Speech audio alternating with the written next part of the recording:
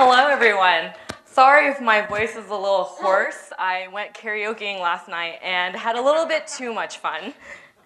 Okay, welcome to my talk on mobile design systems. My name is Kristina Fox, and I am a senior iOS engineer at a company called Intuit. I primarily work on a financial app called QuickBooks Self-Employed that helps freelancers and contractors manage their business finances.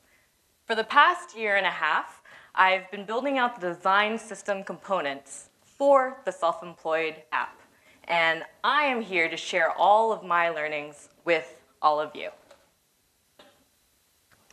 First off, you may be asking, what is a design system?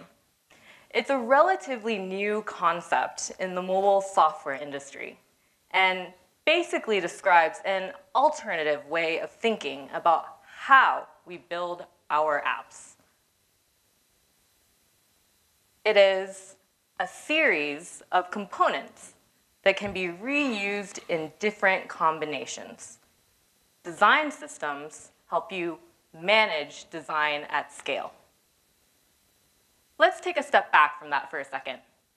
What does that mean?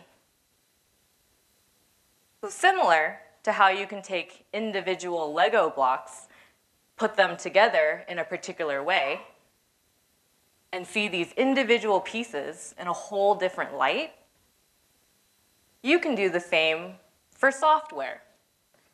Take all of these individual UI elements, a title label, an underline view, some body text, and an icon. Put them together in a custom view component, and repeat where necessary to create an entire screen. Here's a look at a screen that I built in the app that I work on. Thinking back to the last few slides that you saw, how can we break this down into its individual components? So we take a look at the top portion. You focus in on the top portion of the screen, you'll see that we have all the same characteristics as our wireframe from before, highlighted in the red boxes. There's a really amazing blog post from a man named Brad Frost for what he calls atomic web design.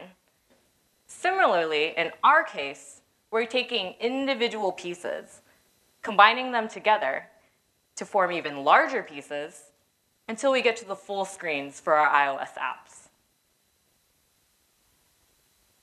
Now, who does this benefit? Since it's called a design system, it seems like it should mainly be for designers, right? That may be true, but engineers and end users benefit too. Let's start with designers first. For our designers, design systems help unify the look and feel of your app and can cut down on design time. It also makes it easier to build consistent flows throughout the app if you follow the same paradigm as features built before. For engineers, it cuts down significantly on building time and lets you ship features to your end users much faster. It promotes code reuse, and if any additional features get built into your components, like accessibility, for example, then engineers won't have to worry about whether or not they're forgetting to implement some of these additional aspects.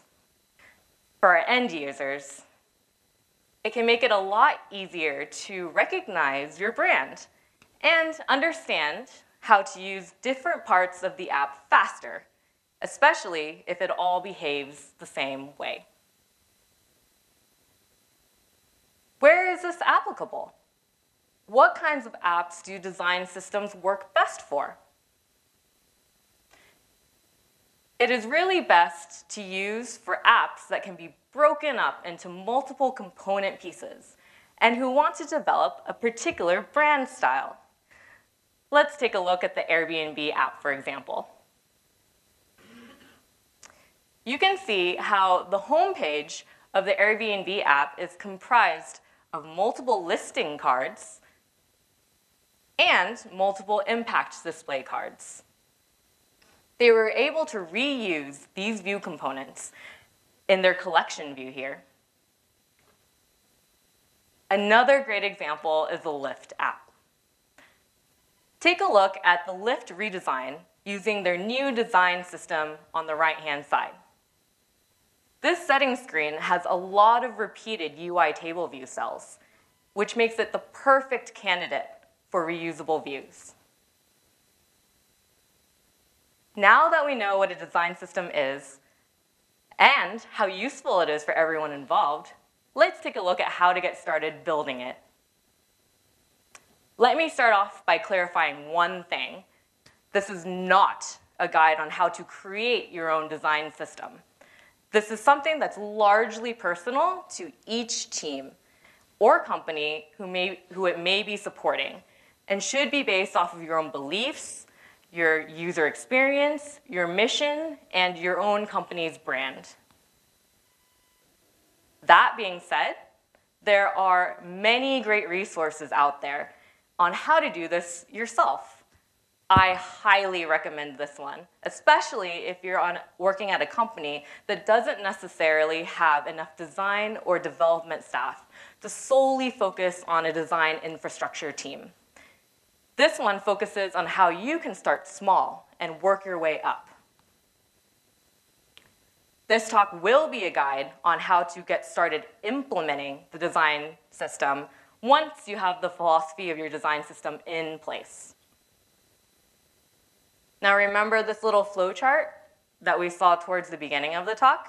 We're going to start building out these little pieces now until we get to the bigger picture at the end. Okay, so if atoms are the most basic building blocks of ourselves, what are the most basic building blocks of apps?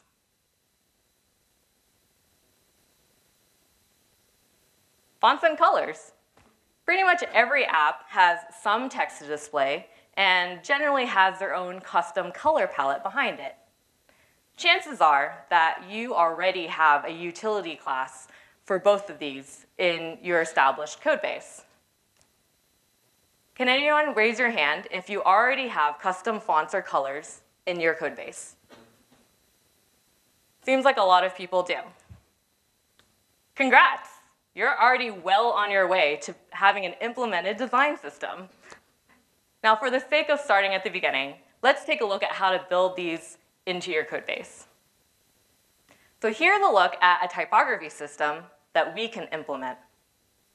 We show the name of the font style on the left side and describe what it should look like on the right side. For custom fonts, one way that we can define these font styles is to create an enum that defines all of the different typography styles in your app. When you're building these styles, you can add a switch statement that returns the correct UI font styling for you. For colors, there are a few different options on how you can define these. You can either do something similar to your font system and define enums for each one of your new colors, or you can add these colors to your asset folder and call them by name, similar to how you call UI images from your asset folder. Liz Marley showed an example of this yesterday in her color accessibility talk. It is worth noting that I'm providing several options because there are multiple ways to do this, and your team may prefer one or another. My team personally uses a hybrid of both of these versions where we have defined enums for the named colors because it's really easy to mistype a string, and we really wanted to make it autocomplete ready. Now that you have your basics down, let's move on to our UI components and controls. Now for UI controls, this one can be optional, depending on the customizations of your design system. If you have custom styles that you want to add on top of UI kit controls, then this would be the next step. An example of this would be something like the UI switch control. Here is what the UI kit standard switch looks like. Now, take this and compare it with the one that's used by my team. You can see that we've changed the shade of green color, and it's slightly darker, which matches the greens that I used throughout our entire app. Now, compare this to the lift switch control. They've taken it one step farther and slightly modified the shape, as well as the color of the off and on states. It really depends on what you want to do with your own brand styling. Okay, now that we're done with our controls, let's move on to custom UI components. Now, one thing to consider when you're building out your UI component is that it's really not just about creating that reusable view. There is a bit of API design involved in this because you want to make sure that you too can read that it's not only usable by any engineer that's trying to implement your view, but it should be easily understood by any engineer who is not even familiar with your design system that's trying to read through the code too. Now, let's take a first look at this example. Here, we're creating a done button, which is a custom button that I've created called Action Button. It's extremely important to make it easy to understand, glancing through all the different styles, which type of style should be applied here, and keep it consistent throughout your entire app. In this case, we want to set this style to be a save style. On the other side, for a delete button, you can see that the concept remains the same in terms of its implementation. All we need to do is switch the style, and now you have a whole different look and feel to your components. Now, once you have all of these smaller pieces in place, it's time to fit them all together and create our larger reusable views. Let's take a look at some of the components from the Airbnb design system. You can see that they've largely defined things like table view cells, collection view cells, and headers in their system. They have a lot of content where they want to display photos of their listings.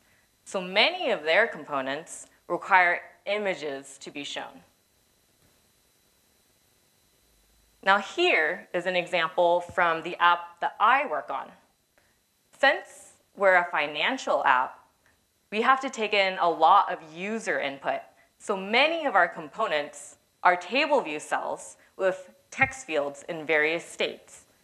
As you can see, my app's view components are quite different than Airbnb's, and mainly because we have very different goals in mind for our end users. Now you can see why the journey to building a design system is very much a personal one to each company or team working on the app. The last part of this section deals with taking all of your individual pieces and putting them together, just like the Legos that we saw earlier. There doesn't have to be anything fancy about this. You can take all of your individual views and combine them together using UIKit as usual. In fact, this is what my team does. However, I did want to point out another company in our industry that has taken it one step further. There's a framework called Epoxy by Airbnb that allows you to easily combine views and build complex screens. Now, unfortunately for us iOS engineers, they've only open sourced it for Android at this point. But you can take a look at their Kotlin implementation and see how it is used. In this example, we're creating the equivalent of a table view called a list, adding a header, and populating it with photos. You can see that to create the header, all you need to do is define 3 simple things: the identifier, the title, and the description. It's a really similar process to add photos. They iterate through building many photo views with an identifier and a URL for each photo. Essentially, at the end of the day, they've taken all of the boilerplate and hidden it behind this framework so that their engineers can increase the speed of development significantly. Another great thing about this is that it allows you to have separation of concerns and forces you to split up presentation code from your business logic.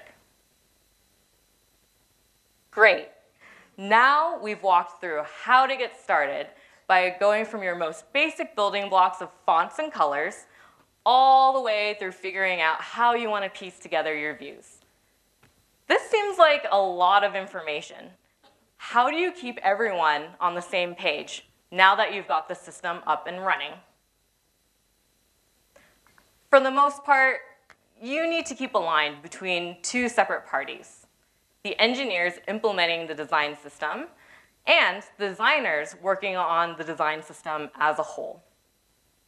For the engineers, depending on how large your team or company is, you may be able to set up a meeting, explain how to use it all, and be done with it in one go. However, what happens if a new person joins your team? What if your design system is too complex to remember all of the little details? Here, documentation is the solution. The best documentation usually comes with information on how to use the view, any implementation details, and screenshots. Whatever you're feeling about Google's material design, it honestly is one of the most comprehensive design systems out there and has equally comprehensive documentation to back it up. The second thing to do is to keep aligned with design. I don't have a lot of suggestions here, but the main thing that you want to do is to make sure that updates to your design system are communicated out. Now, this may be in the form of a regular meeting with your design team, or by having engineers involved in any design system change discussions. You now have a much deeper connection to your design team because of this. Since I've been going through this process for the last year and a half, I've had more than a few lessons learned throughout this experience. I wanted to leave you with a couple of things to keep in mind while you're building out your design system. I once worked with an engineer who, by default, would create reusable views, utilities, and tools for basically everything he touched, just in case it needed to be done at a later point. A few weeks before this conference, my team went through and deleted a bunch of unused code and ended up finding a lot of this person's code at the mercy of our delete button. Basically, the lesson learned is that just because you can componentize something doesn't mean it always needs to be done. Please keep that in mind as you're building your design system, or really anything else for that matter. The last thing is that it's really worth calling out that you will be able to get much more from building out a design system than just some reusable components. It can bring about a much more meaningful working relationship between designers and engineers. At the end of the day, both parties want to make sure that their users are getting the best experience possible. But things like deadlines and technical setbacks, they can get in the way. One of the most important things that I've learned throughout my career is figuring out when and how to push back and say no. In the context of design systems, similar to our last lesson, just because a designer has imagined it doesn't mean it has to be built either. If something seems too hard or too time-consuming, especially if you have a hard deadline, go back and see if you can compromise. I've built some really amazing working relationships with our design team this way, often because many of them just don't understand how difficult it is to build something. And they'll work with you to come up with a solution that works for everyone involved. Thank you.